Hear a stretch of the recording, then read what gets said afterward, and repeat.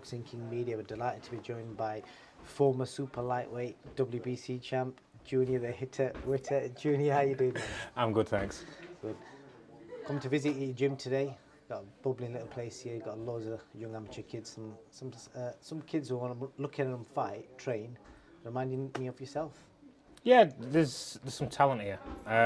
We have all sorts. Got some basic fighters, got some skillful boxers.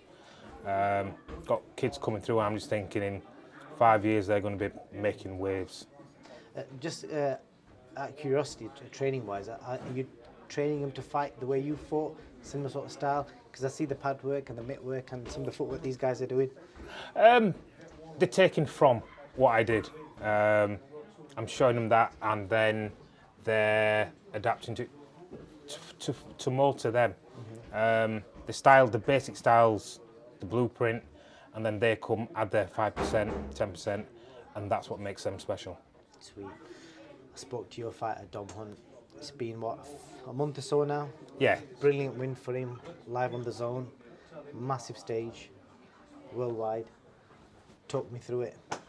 It was reflecting back on it now. Yeah. It was a weird one because like we went into it and there was that many people giving Dom Hunt no chance, and very little chance he'll do all right for a little bit. And they just looked at James Flint and said, James Flint's going to come through. He's going to come through with all power. He's going to land his big hooks and he's going to put the pressure on Dom Hunt, and Dom Hunt's going to fold. And I knew it wasn't going to happen. I know how hard Dom Hunt hits. He doesn't actually realise how hard he hits yet. Yeah, there's still so much more to come from Dom Hunt. You know what I mean? And I was looking, I thought, we've worked on a game plan, that's going to work, and he executed it really well. There's lots of bits that I didn't do, but we knew he wouldn't do everything. Yeah. So there's loads to learn and to gain from what he did, and I'm just buzzing with him because it was one of those where locally. They had a good few people said, yeah, it's going to be a good fight, but they were all pushing towards Flint. And I just went, it's Dom's time. And obviously there's loads of other factors in play. You've got your old gym buddy Ryan Rhodes in the opposite corner. Yeah. One factor. Obviously it's on the zone, matchroom show. I think it was the opening show on the night. Yeah. Your old mate Steffi Bull obviously he's had, worked with both of you guys. And also I mentioned to Dom earlier, Tyson Fury. He was cheering Flint on. He was putting stuff on his Instagram. Obviously, Dom saw it. I don't know if you saw it. How much will that play a factor in it all? It does and it doesn't. To me, it's nothing to me. I don't care. Yeah, but I've come through the whole game. I've come through all the amateurs. Won a junior A title. Been the away fighter. When I started as a pro, I went. And it doesn't bother me. Yeah, Dom Hunt a little bit different. Hasn't had the experience I had. So. It did play on people's minds a little bit, but on the night, he was absolutely cool and calm. Through the press conference, the public workout, the weigh-in, he was cool, he was calm, he was calculated, and I was just so impressed with how he handled that pressure. Well, talking of the pressure, obviously you already confirmed that a lot of people thought Flint would win that fight. He was the favourite.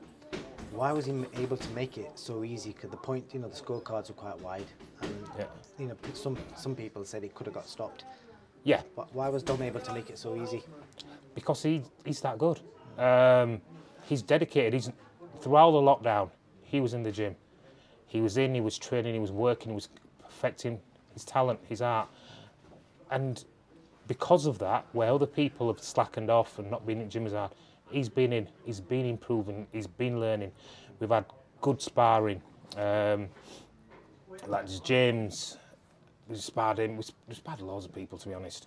And it's worked really well for him. And I just think he's studies boxing, he watches boxing. He's a boxing know-it-all, which is perfect for me. And he's done it. He's done the hard work, he's seen it, and now he's understanding what I'm telling him. He's getting the little bits I've told him, which he didn't do within that fight, but he's realised it since then. So next time he comes out, he's going to be even better. And talking of next time, he's been called out Saturday night by James Moorcroft, who was trained by Anthony Crolla. So yeah. If that was a fight, that'd be another, two former world champions in the opposite corner, yourself and Crolla. What do you say to that? James, he was quite respectful about it, and he said he'd love to you know, share the ring with Dom for that Central Lady title? Well, we're in no rush. He's got good training, yeah, in that, and I'm not fussed. I'm not rushing with Dom Hunt. Yeah, I mean, I'm not disrespecting, but I haven't seen him.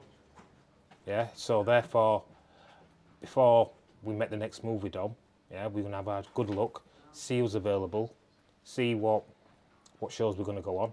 We still might work some stuff with Steffi.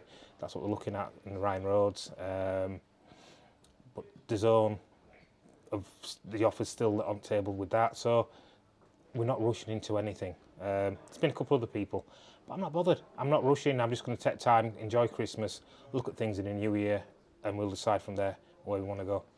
Talking of the new year, you've got a massive connection to a fight that's happening. Your old gym buddy, KELL BROOK, who you've probably known since day one, since he stepped into the gym. What do you make of that fight finally happening, Amir Khan, KELL BROOK? I'm actually buzzing. Yeah. I'm actually really excited because it's gone from a fight where it was an easy win for KELL. Didn't have a doubt in my mind that KELL was just going to breeze through Khan. Yeah, to a fight now where you're thinking this is actually going to be a little bit of a struggle. But I think it's actually great. I looked at Khan. I almost boxed Khan back in 2011 myself. That was going to be one of my questions at some point. Yeah. Doing this, but go on. I'd have just breezed through him. He's never worried me. He's quick, he's sharp, his hands are quick. And he's still quick, but he hasn't got the stamina with them hands like he used to have. He's not the fighter he used to be. KELL's not the fighter he used to be. So, where it was an automatic win for KELL, it's no longer an automatic win. But I still got KELL winning it comfortably. Well, knocking him out, to be honest. And that's the way I see it can't get him beat by knockout. And how much of a factor will the weight clauses playing? Obviously, it's at 149, and I think KELL isn't allowed to go more than 163 the next morning. How much of a factor will that play in? I don't think it'll play that much. We all know that after KELL's last fight, he put a lot of weight back on, and it didn't help him. Yeah, if you're putting on 10, 12 pound, it's enough. So you can strip down, make that little adjustment. The weight, 149, weighs in, gets up in the morning, he's 10 pound heavier. He's hydrated, he's ready. I don't think it plays a bigger factor as people will think it does. Okay. If I put a bit of a spin on it, how does Amir Khan beat KELL BROOK if Junior was his coach? How does Amir Khan beat KELL BROOK? Amir Khan's got to stick at what he's good at. He's got to box, stay long, stay out of the range, and not try and mix it. And when he gets half clipped, not jump in and have a war. But we know what Khan's like. He gets half clipped. He thinks I'm 10 men. I'm going to step forward and have a war, and that's how he gets knocked out. And if he doesn't do that, and he just sticks and he basically hits and runs, sticks to the art of boxing, yeah, that's the only way I see him winning. Okay. The tickets went on sale today and it's sold out. Are you surprised by that? Not at all. I've had a lot of people ask me, "Are you getting tickets? Can you get us tickets?" I'm just like, that's not my forte for this one. Yeah. Go see Brook team, Dan Ingles, Terry. They're sorting out tickets. I'm not getting involved. It's still a big fight because they're both now past it. They've had their peak, they've had their high, they've won a world title, they've come back, they've been beat, both of them, and I just think it's still an interesting fight. But the grudge match between them is what keeps it interesting. They don't like each other. It's not a case of it's just a business rivalry. They do not like each other, therefore it makes it interesting.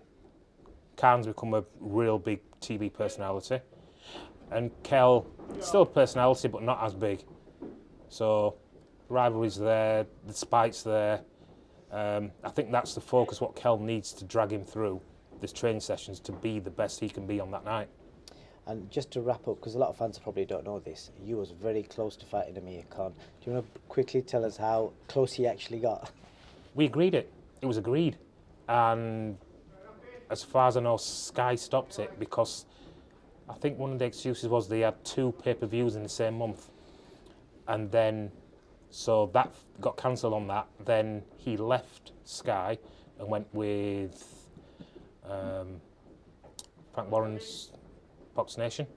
He went to them, and because he went with Frank Warren and that, Frank didn't want any part of me on against Khan, so the fight fell through on that. Okay, sweet. Julian, thank you so much for your time. I just want to show the fans, obviously you've got this gym in Rotherham. Do you want to give us a quick little walk around of your gym? Oh, can do. Go on, mate.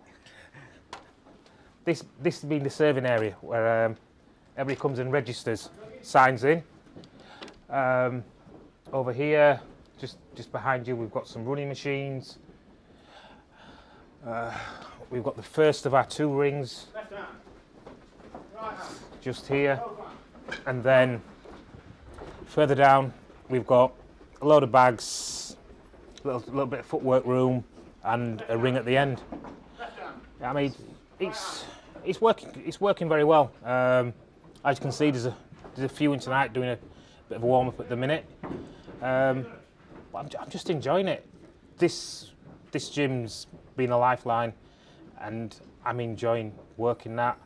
I've got Switch It Customs, so I've sold the boots, customising boxing boots is going very well. Mention that. So if anybody wants anything customised, hit you up on Instagram. Instagram. Gloves, anything. Gloves, boots, just get your name on it, get your personalised little logos on it. We're doing Dom Hunts, KELL Brooks, Kid Galahad's, Billy Joe Saunders, we've done Terry Harper's. So there's a few we've done, a lot of locals, a few from afar, I've done a few from abroad as well. So that's going very well at the minute, and I think this next year, my pros are going to come through. I've got 5 pros now, so I'm on that. All good. Sweet, Junior. Thank you so much for inviting us to your gym today. No problem. Take care, man. Cheers.